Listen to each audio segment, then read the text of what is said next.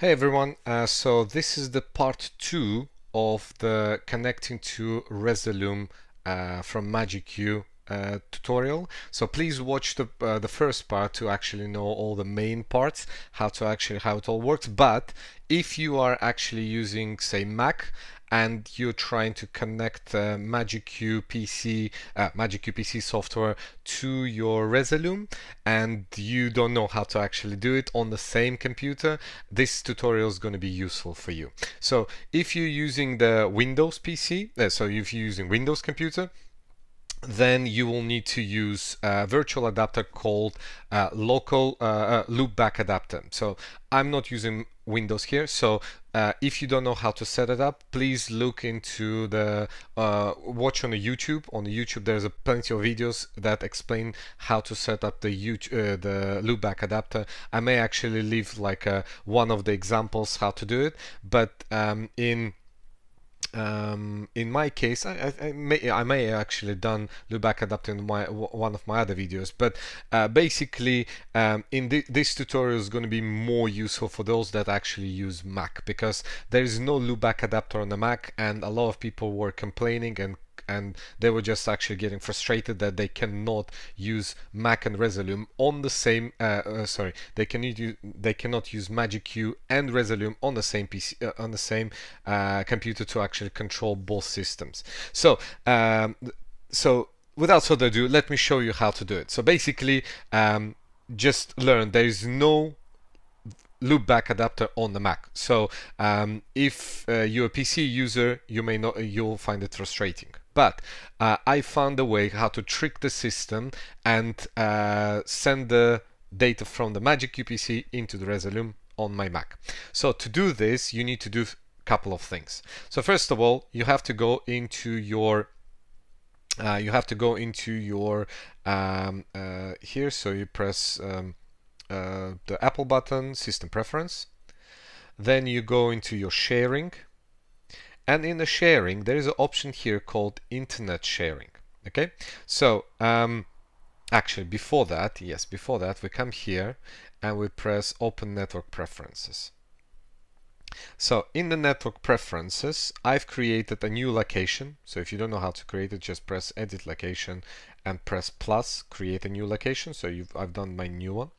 So I called it loopback just to make it easier for myself, and then I've chosen the it normally comes by default with the Thunderbolt bridge. It's the virtual interface that's called Thunderbolt bridge. So what you do is you'll select it, then you press Configure IP version 4 and change from using DHCP to manually. As soon as you create this, you will be able to type in your IP address. Just for the sake of argument, type in 2.0.0.1 and the subnet mask will be 255.0.0.0. After you've done that, we can go back to the option that I started showing you before. So if you press this button, Show All, then you go to the sharing, and under the sharing, see, you select the internet sharing, then you come here and says share your connection from, choose Wi-Fi, and make sure that both of your Thunderbolt bridges are selected, or one. You may have one actually, so we can just switch this one off. So Thunderbolt bridge selected, then you click here in the internet sharing and you say start. So basically what I've managed to do is I managed to start internal Wi-Fi hotspot server on my Mac, and then I will be sending all my packages through the virtual server back into my system. So this is the only way how to trick it. So then the last thing you do is you will close that window, you come here and you press Create Network. So when you say create network, you select a channel that you will be using, let's say channel 40, and you press create. So now I created computer to computer hotspot.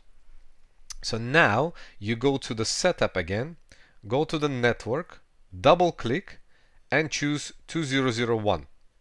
So that's the virtual Thunderbolt bridge adapter that we've created. Yeah, subnet mask is correct. And then I also say send to application on this PC to yes. I don't know whether it's relevant, but I think it is relevant. So you press yes.